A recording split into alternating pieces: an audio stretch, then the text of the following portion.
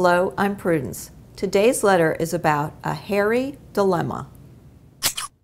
Dear Prudy, I have a short pixie-style haircut that I got a few years back.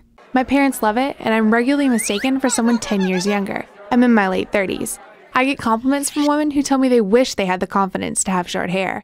I also enjoy the low-maintenance aspect because I have an active lifestyle. The problem? I have a male friend who regularly berates me for my hair and tells me that this is why I don't get dates, because men like long hair. When I mention the compliments from other women, he says that's because they know I'm not competition.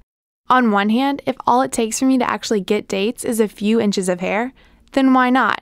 On the other hand, I highly doubt the only thing barring me from more male attention is my hairstyle, despite the fact that I'm fun, witty, and in good shape.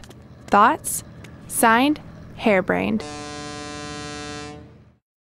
Dear Hairbrained, I too love the pixie haircut, although it requires a certain head shape and facial features to carry it off. For those women who can, I think it's extremely flattering, and I'm not saying that because I'm after anyone's man. However, and I'm going to catch hell, I did a very small, unscientific survey of some gentlemen of my acquaintance and said, pixie haircut, yay or nay? I got some negative reactions. One man said it would signal to him, I'm not interested in being pursued.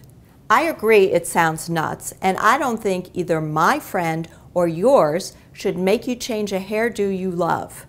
In fact, if you have a friend who's berating you over your hairstyle, maybe the thing you need to change most in your life is him.